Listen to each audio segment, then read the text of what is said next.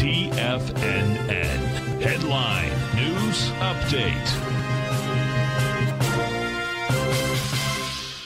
Good afternoon, folks. This is Steve Rhodes coming to you live from the shores of sunny Delray Beach, Florida. This is your 2 p.m. update, and currently, right now, let's get the charts up here on the screen. Currently, we've got the mixed bag.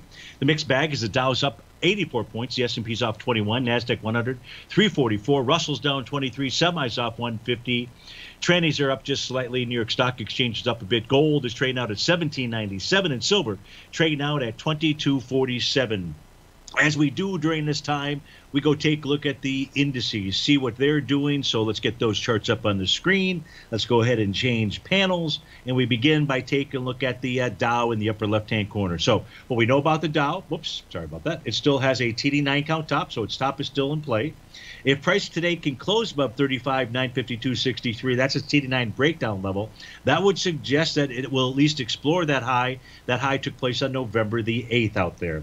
The S&P 500 still maintains its Rhodes Momentum Indicator top, its TD9 count top. But price right now on a daily basis is holding its green oscillator and change line. And I mean literally holding it. We're at 46.86, and that's where that oscillator and change line is. So on a daily basis, if the S&P can hold this level, then we probably see a little bit of a bounce from here. And if price closes below it, expect a further retracement. In the case of the NDX 100, it's saying it wants to move lower and maybe retarget 15,578.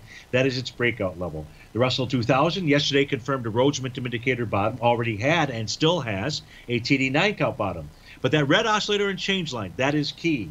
It has tested and rejected that, so we may go explore that bottom. Yesterday's low, the bottom of the TD9 count out here. All I can say is even though you've got bullish signals, really it's more neutral than that. The semiconductors, they have a TD9 count top, and they're trading with inside a consolidation. So a break to the upside or the downside will give us a measured move, but they too have a top.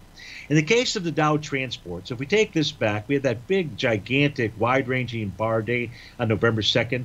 And certainly there's at least an A to B equals C to the upside that is completed out here, and you get the shooting star to confirm that. So in this case here, the trannies may be targeting their breakout level. That's down at the 15,146 area.